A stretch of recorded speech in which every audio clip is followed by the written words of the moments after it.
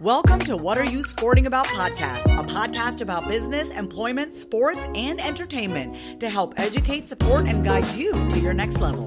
Here's your host, attorney Savania de Barros.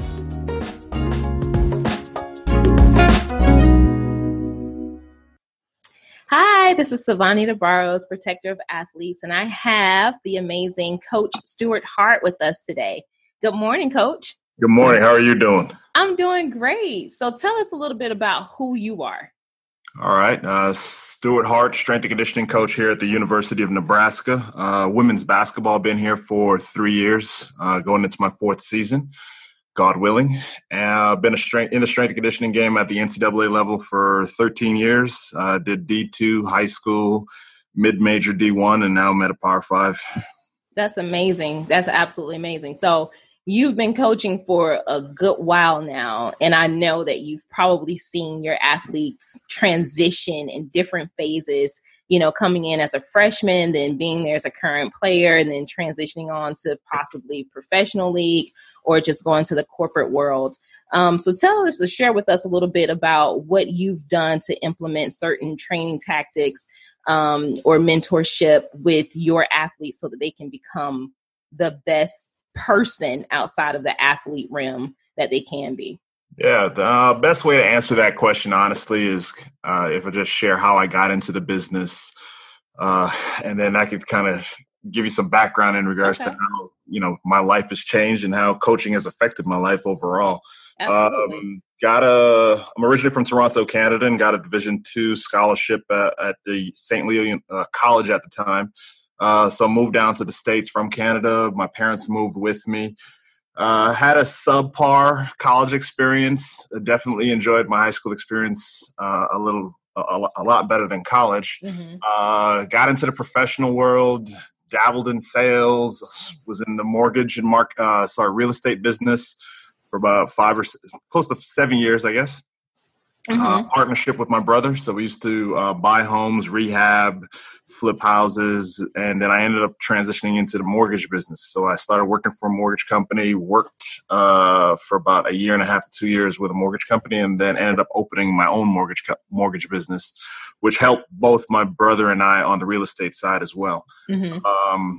And then obviously the crash of 2008, and that caused me to have to pivot, if you will, into a different career. So I kind of saw the writing on the wall and started getting into personal training, was always into fitness, even obviously as an athlete. And then after getting out of college, you know, you always stayed fit and always seemed to have the people in my neighborhood wanting to come work out with me. So I ended up getting into personal training. My brother at the time, he had also pivoted into MMA and doing mixed martial arts and interesting. Boxing. So I was training him, training other people in his fight camp, training people who were sponsoring the athletes, i.e. lawyers and doctors, lawyers and doctors' wives. So a lot of, you know, general population.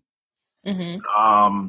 And then I got an opportunity to train the then coach of my alma mater on the women's side, Coach Oles, and helped her basically lose a bunch of weight over the summer. And then she had basically told me, have you ever thought about training college athletes? Which at the time I didn't even know was a career choice. I was strictly focused on just the personal training and gen pop side of the business. Right.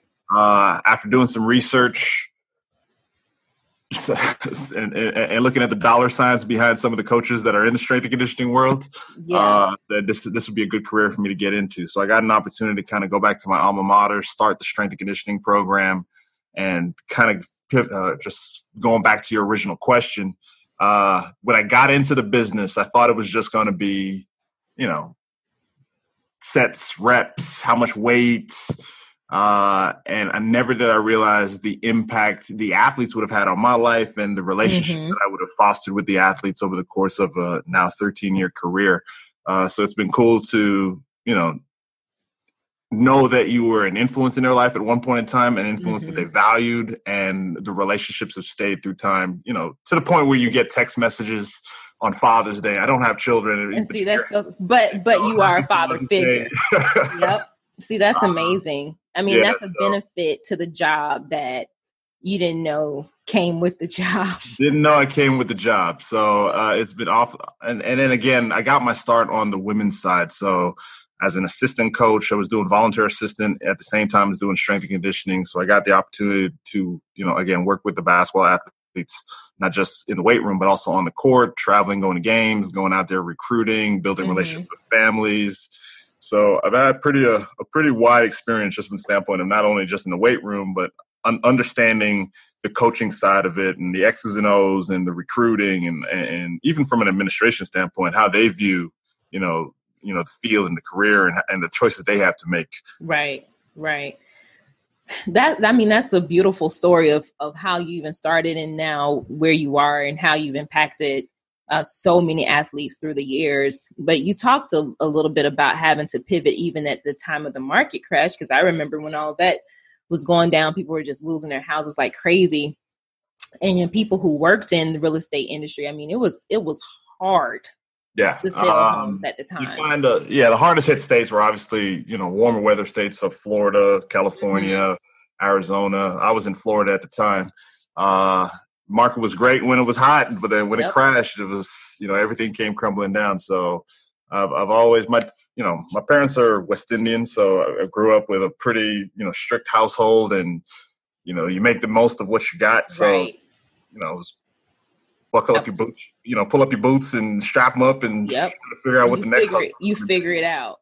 Yeah, you figured it out. So. Even right now, so we're dealing with this pandemic, and I feel like it's just not going to go away anytime soon. But, we've had so many, like the Big East Conference and other conferences are canceling their sports, and I believe more so just for the safety and health of their athletes. But it's causing, especially some of these athletes who are seniors and who are trying to basically pitch themselves for the pros, they're having to find a different way to try and pivot now in their craft so that they can be seen. So can you talk a little bit about COVID-19 and the impact that it's having on college athletics, especially around the training environment?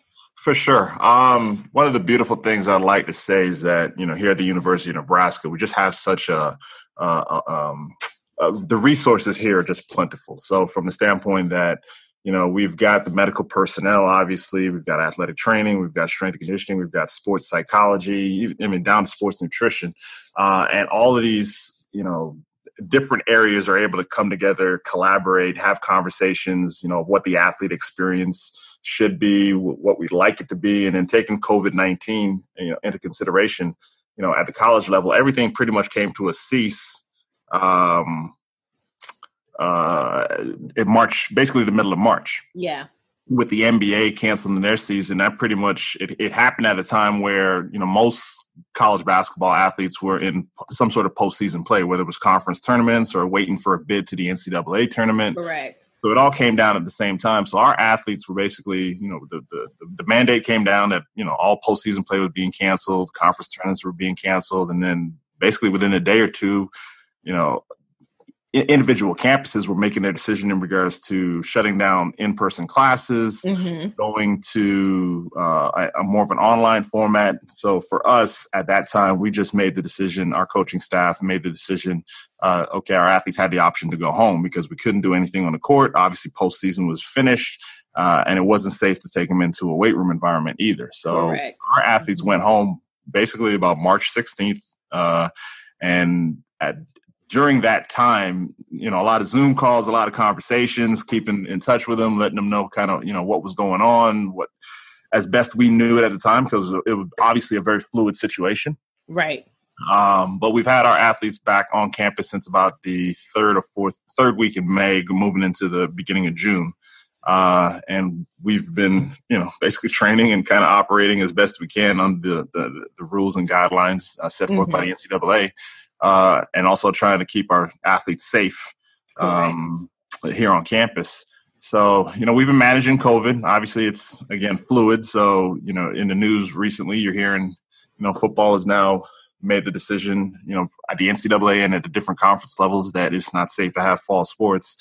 So, again, we're, using our team here at Nebraska, and what's the the anxiety that our athletes might be feeling, and how do we approach that conversation? Is it affecting their sleep? Is it what do we need to speak about in the weight room environment? What do we need to speak about before practice, after practice? How do we give our athletes an opportunity to kind of vent and or ask the questions that may be top of mind for them? So it's obviously, again, fluid. We're trying to do the best we can. But what's beautiful is, it's not something I've got to do by myself. Right. Or our coaching staff has to do it by myself. We have a support team around us. And that's the beauty of really having a whole team built in, to the organization, because it definitely helps you to take those bits and pieces of struggles that these athletes are having and be able to come with a holistic viewpoint of what you can do to make sure that they can get through this, but also gain an entire benefit or opportunity out of the situation also. Yeah, what's been also interesting is just even the athletes. Again, I've been doing this for quite some time, so I've got a lot of athletes who are, they're playing professional ball overseas in whichever countries, and obviously those leagues have also been impacted. They've been, not allowed to play or participate, and they've been now sent back home. So what's been cool is honestly just having those athletes reach out to me and ask, Coach, what are you guys doing, where you're at? Like, what are you guys doing to keep your athletes engaged? And what can I be doing at home? If I don't have access, depending on what state I'm from, I don't have access to a weight room. What kind of workouts can I do at home? So again, what's been cool is just, again, that constant communication, even with your current athletes, your past athletes, and then being able to give them, real time. Hey, here's what we're doing now. Here's the programs that we're putting in place. Here are the conversations we're having with our athletes, and being able to share that with them as well. Right.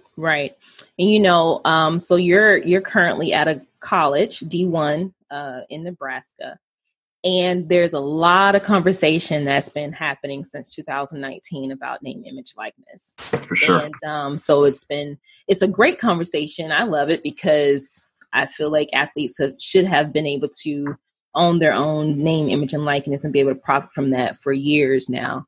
We know a lot of things have been happening under the table prior to anyway. So why not just make it legit? Because a lot of these athletes who are getting D1 scholarships are, in my opinion, mostly from Black and brown communities. And from what I've seen, some of the punishments that have happened where some of these athletes have gotten caught taking, gifts or bribes or whatever on the table, they have also been Black and brown. So what opportunities can or are out there, especially for Black and brown athletes who maybe they're finding themselves in a situation now, they're missing an entire season. Maybe they don't have the time to actually redshirt to be able to come back for another season. How can they leverage right now their name, image, and likeness, or what can they do, or what opportunities are available for these athletes post-college? Yeah.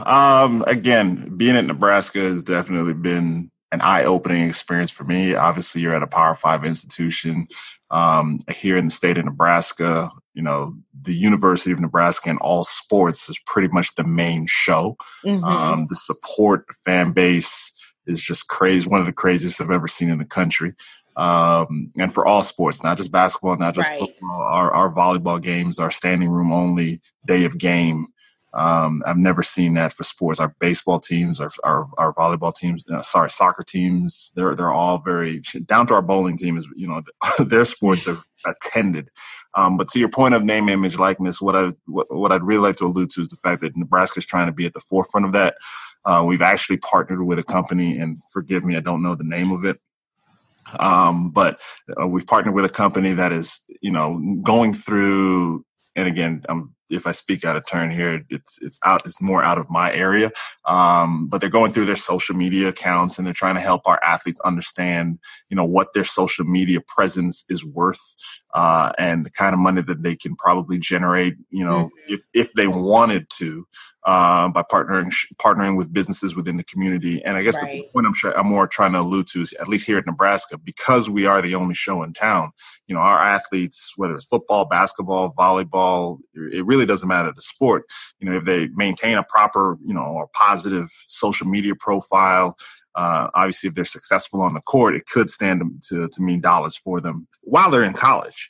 Now, to your question, what it's like outside of college, I think what's great about the college experience is you get to learn what are the proper ways to manage yourself, not only as an athlete on the court, but your training. And now we're shifting into, okay, how do you actually generate dollars for, as a professional out there? And dealing with media and how you operate yourself within the media, how that can affect, dollar signs down the line from a marketing standpoint. And, again, with Nebraska, I just feel like we're doing an excellent job. Yeah. One of the best jobs in the country that I've seen, because, again, I speak and I network with, other strength coaches and other coaches from both basketball and football. And, I don't necessarily hear them talking about, presenting those same types of opportunities for their athletes. And again, it's new, the NCAA, it's really new. Yeah. Is now pivoting and allowing these opportunities for our athletes. It wasn't my experience as a college athlete. So it's interesting to see where it's going to go, but I just feel like, we're doing a great job here, with the teams that I've seen and, the organization that we partnered with. And I'm sorry, I don't have the name of that company. Oh, no, that's fine. I'm actually glad though, that a lot of states and schools are being proactive about this, even if the state itself hasn't passed legislation, these colleges know that it's coming, and why not go ahead and start preparing the students to be successful on that, because if they don't, there's going to be a huge conflict, because now, you technically have entrepreneurs, on teams, and they have to be able to have hard skills to manage all of that, plus still manage schoolwork and show up for practice and games. And the time, we always make the point, the things that we learn, and again, I've got a bachelor's and a master's, so I'm not speaking ill of the college education, but we always make the point, do we really teach our athletes, or do we really teach our students what the survival skills are for living real life outside of college, in the real world? Can you balance a checkbook? Can you, do you know how to start a business? Do you know how to, file your taxes? Like, these are real world things that you're going to have to learn. So what's cool, especially being a former college athlete, knowing what my experience was, being a coach, knowing what that experience was, and now, being in the support staff, but also just seeing how the NCAA and how the college athlete experiences just changed and improved. Because we've all seen the stories of athletes who make it, they make it to the whatever professional league, and within 5 years after retirement, they've lost all of their money. Well, were they really educated on how to handle the large sums of money that they can get when they step off of the college, playing field or court and into the professional ranks? It's no longer about, what sneakers I'm wearing or,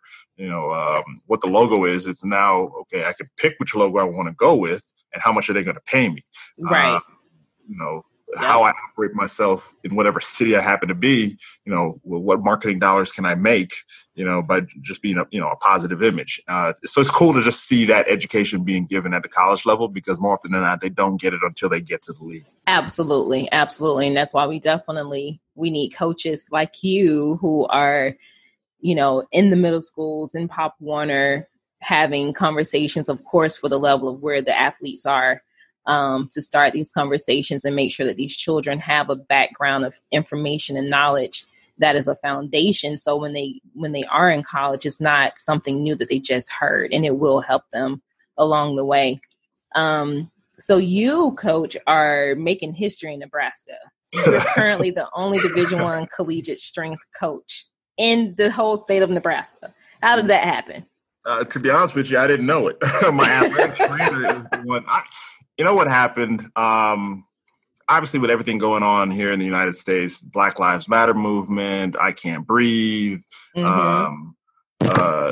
the experience of the, blackmail, if you will, with police enforcement or the police department, the recent deaths, killings, murders, however you want to, put it. It's opened up a lot of conversations within organizations, whether they be business organizations, whether it be, within higher education, and conversations just between, general folks. Like, got black friends, white friends, brown friends. It's on the media. You don't have a choice. You got to deal with it. Mm-hmm. So you're having conversations. And then in those conversations here, my athletic trainer had done some research, and obviously we're in Nebraska, the Nebraska University system. Obviously there's some D2s and some lower level schools, but University of Nebraska is the show. And within the Nebraska system, and more than that, just all higher education, college athletics, myself and my athletic trainer, were the only people of color or African Americans in positions of strength and conditioning and athletic training. So it became a topic of conversation just within our own staff and then within our own department. And our athletes have shared their viewpoints, their experiences to the institution, and how much of a difference it has made to have that representation. So little did I know I was coming out here to set history.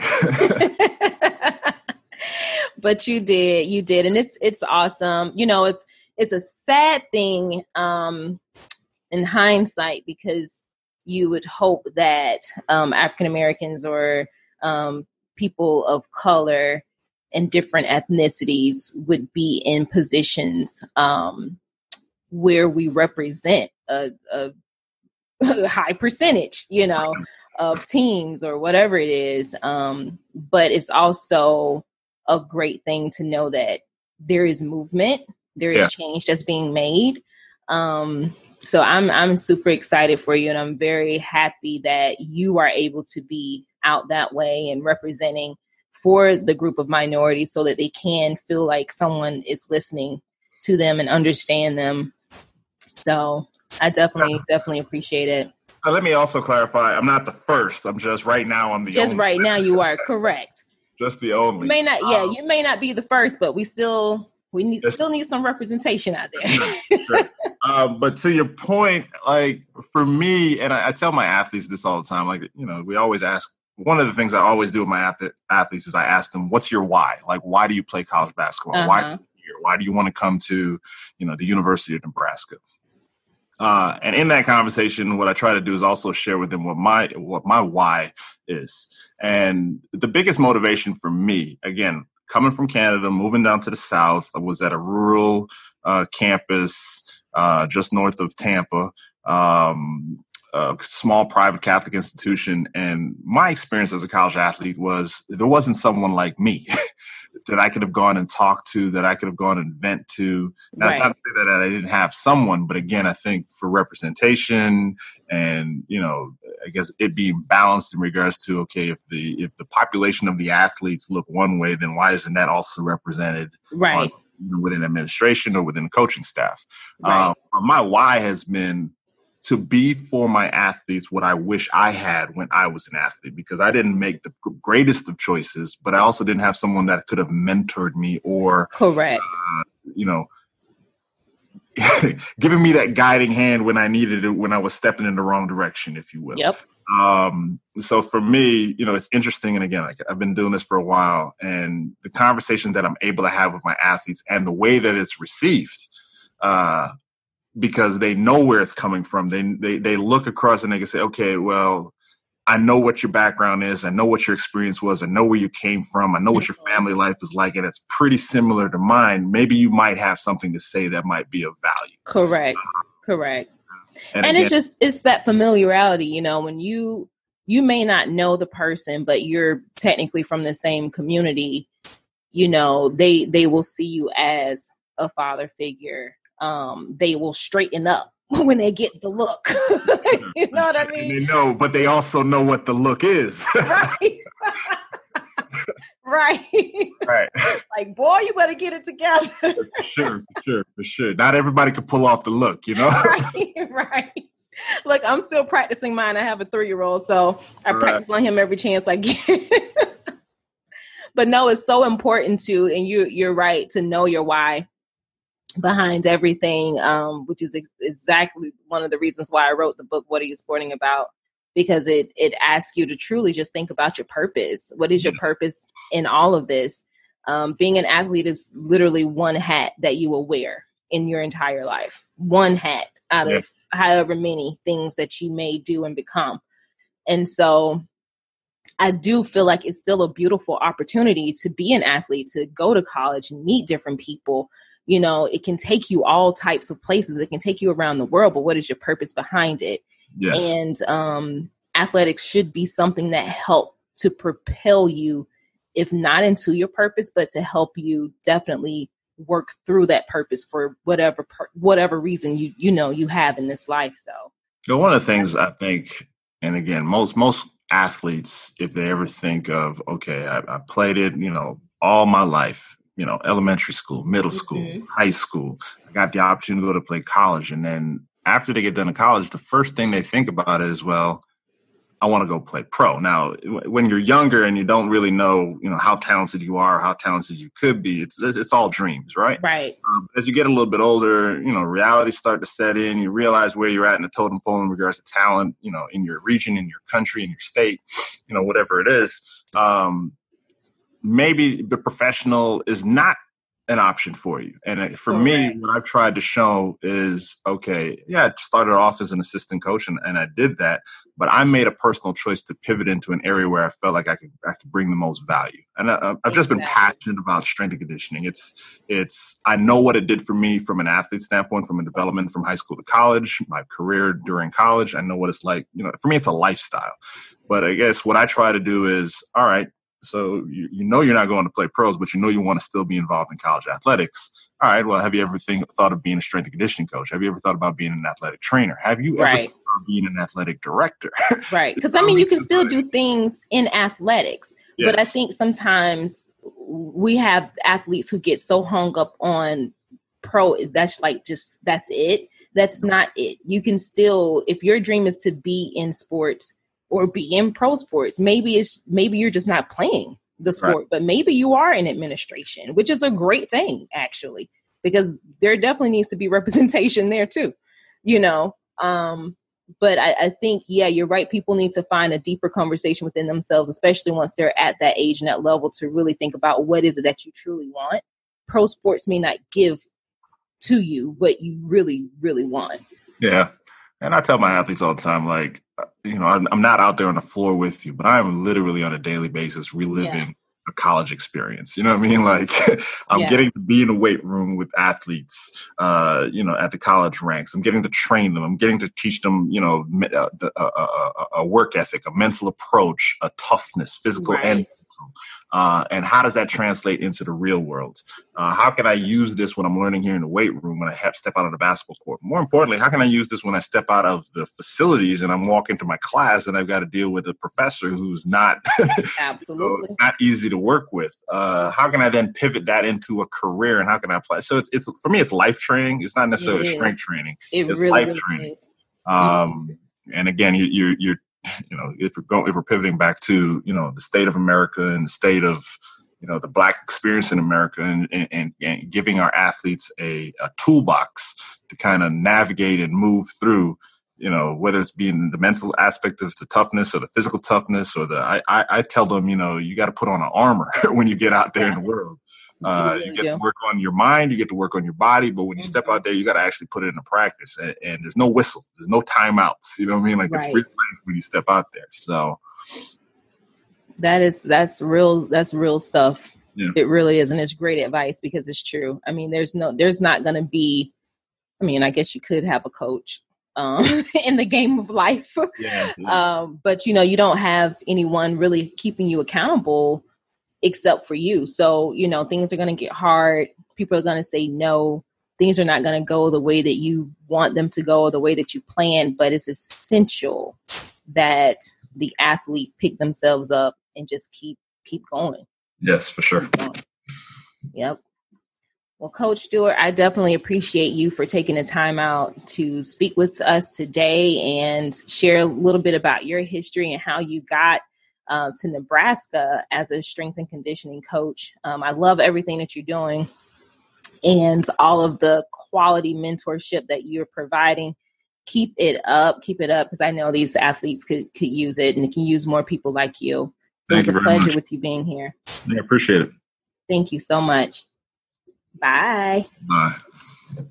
Thanks for joining us this week on What Are You Sporting About podcast. Make sure to visit our website, prosportlawyer.com, where you can subscribe to the show in iTunes, Stitcher, or whatever your favorite platform is, so you'll never miss a show. And while you're at it, if you found value in the show, we'd appreciate a rating on iTunes or iHeartRadio. Or if you'd simply tell a friend about the show, that would help us out too. If you like the show, you might want to check out our book, What Are You Sporting About? Attorney Savania DeBarros is available for private consulting at sldebarros.com. And remember, we're here to educate, support, and guide you in your journey to success, because we're all sporting about something.